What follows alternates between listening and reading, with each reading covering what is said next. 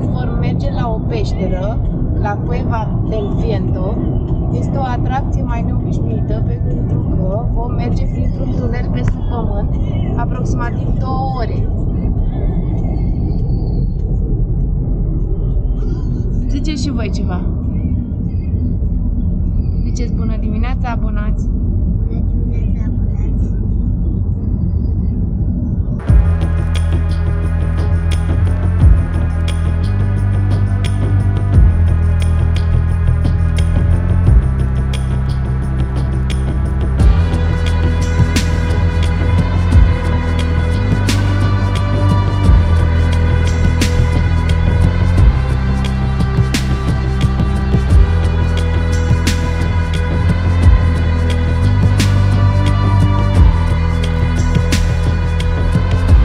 Haideți că am ajuns aici la peșteră, la intrarea din peșteră de fapt.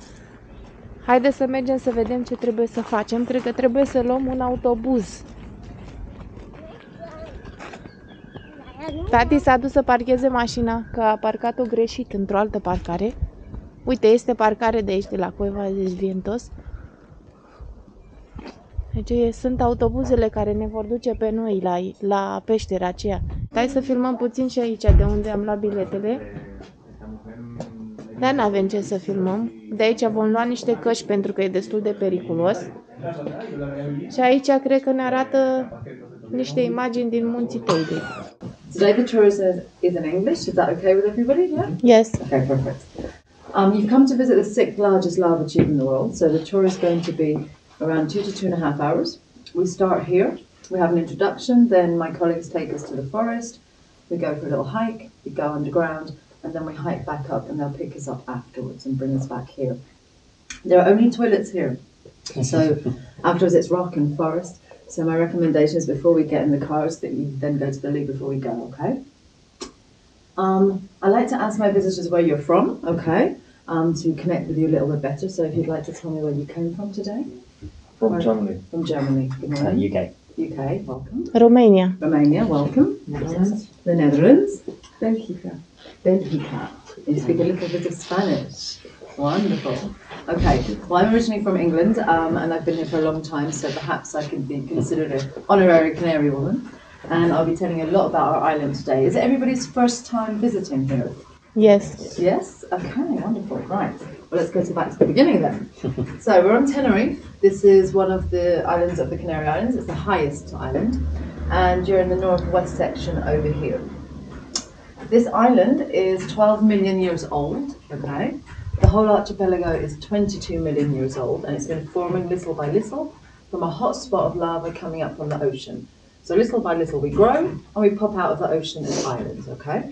So you've got Teide here, lies at 3,715 meters tall. And you have Old Peak next to it. This one lies at 3,134 meters above sea level. You don't need to put your helmets on just yet, so you can just put them on your belt or carry them in your hand, okay? Alrighty. You are between the 3rd and 4th layer of vegetation we have on the island. We have 5 in total. Sorry, between the 2nd and 3rd. So, when you're down on the coastline, you have all the plants that used to be covering in salt water, growing in sandy or rocky terrain. And when you travel up around 300 to 400 meters in sea level, you then find the thermophile layer. That's things like dragon trees, palm trees, euphorbias, prickly pears. After that, you have the green forest.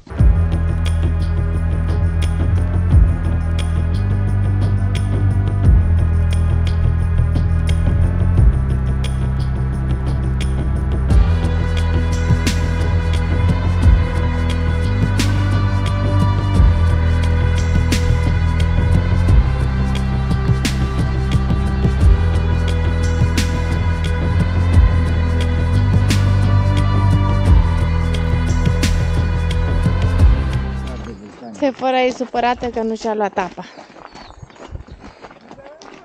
N-avem voie să luăm nimic cu noi aici pentru că este periculos.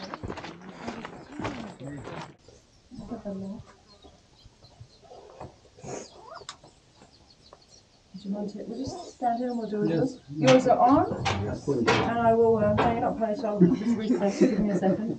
Come on down. That's it. Let's turn yours on. Perfect. Carol, trebuie să stai cu mine. And I am going to readjust your helmet because it's not in the right place. And you're going to get in. Hai, Carol. Ai curaj? There you go, perfect. Let's turn yours on now.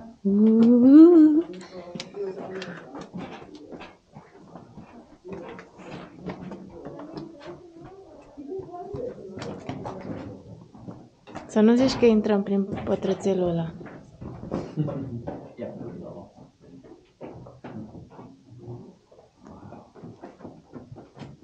Îți place zebenucul? Îi stă casca prost. Nu e așa frig, dar e răcoare. Aveți emoții? Se vor ai emoții? Jos. Now, the Cave of Wind has its name because of the skylights across this labyrinth. So normally it's very warm outside, it's 12 to 14 degrees here, and the temperatures move around the air and it creates a breeze. So yeah, we call it the Cave of Wind because of the breeze. Bebeluș a găsit niște marcaje pe jos? Da. Ce marcare? Niște boline ca să marchezi.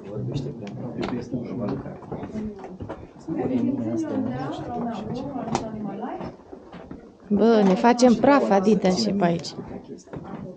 Ia uite cum e pe aici. Îți place? Interesant. So we're going to use this wall to lean on over here now. That's it, come on down. That's it. Wonderful. That's it. As we're moving around and seeing pieces like this, this will help you understand the ceiling and the layers. Okay. So we've got layers coming across, and you've even got a piece here which is just disconnected and dropped, okay? So there are layers upon layers and things can collapse. Why do things collapse? What happens with a volcanic eruption? We talked a little bit about it before outside. The earth shakes, right? So we get seismic activity. So things can fall due to seismic activity, due to the first crust layer, which is usually the thinnest and very, very delicate, and it can fall. And this can happen during the process or afterwards, okay? Îți place, Carol? Da. E interesant aici? Da. Ia zile la abonaș, ce se află în peștera asta? Se află ura.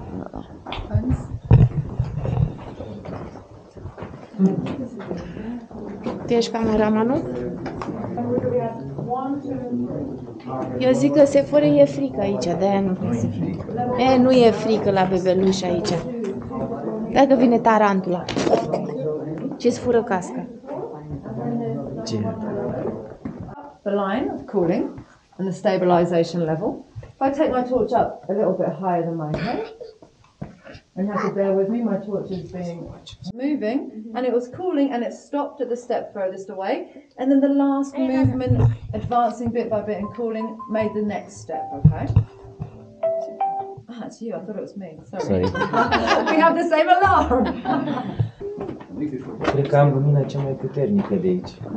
Da. Nu? Da. Dar de ce? Nu știu. Eu luminez toată peștera asta.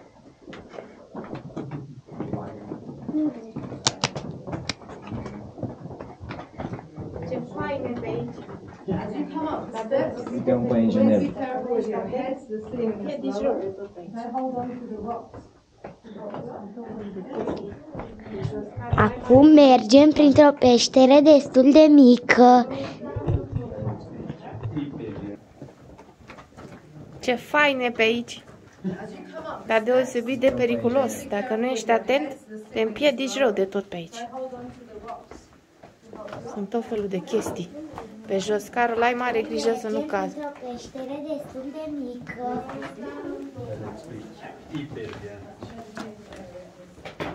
Avem un bebeluș de 5 ani cu noi, singurul care a parcurs această peșteră din istoria Tenerifelui.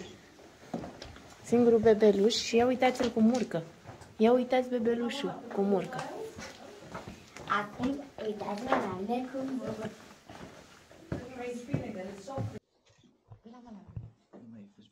Generally, this section is usually very wet, but today it's a little bit dry, so it's a little bit harder to see certain darkness, okay?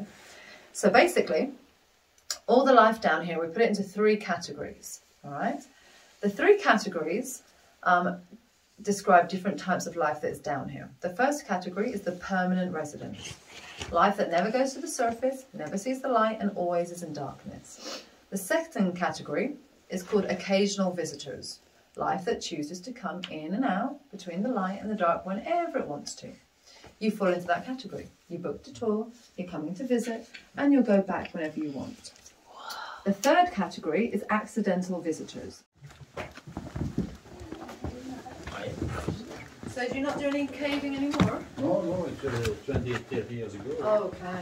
So when I was young, but I had this question. Maybe it's a stupid person. No questions are stupid. Walks.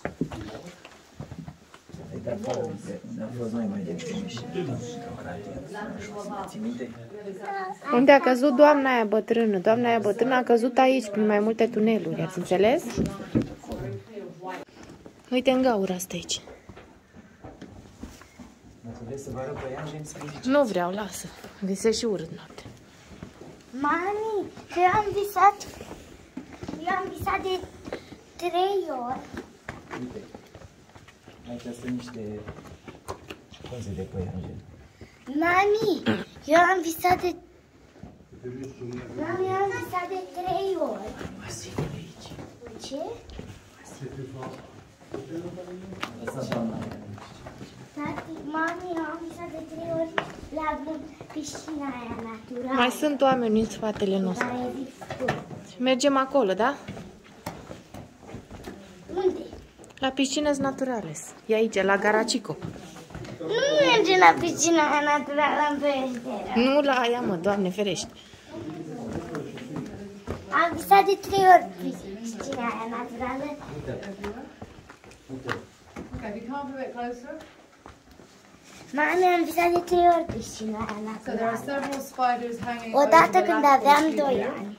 Odată când aveam 4 ani. Okay, so have a Odată little când look aveam around 7 here. Arată păianjenii. And just before you leave, there's a couple of larger ones that I can show you, but you do literally have to come right under where they are to see them better. And they don't care about the light because they're from the surface and they visit, but our lights are hot. So if you suddenly imagine someone's putting something really hot on you, you will suddenly move in the end. So it's nice to shine your light and then take it away and shine it back on them so you don't bother them too much, okay? So have a little look at these ones, and as you come by, just over there, there's another one. Cum am ajuns aici? So come over. E stand așa. Mai, eu zic că am mers vreo 500 de metri pe aici, nu credeți? Cred că deja s-a Come up closer făcut. before you shine your light up, and then we let the other group go by. So if you come literally closer to me, just over here, don't be scared. And you can get to see this nice specimen. But do come up closer, fill up the space right in front of me. Don't bite because you have to be quite close because he often moves away, okay? So up here, you're going to see in this section a very large spider, okay? Has 2 egg sacs and a nest, and it's a black spider. So it's average size for in here. Over here, if you can't see it from there, you are kind of close. Can you see it? Yeah.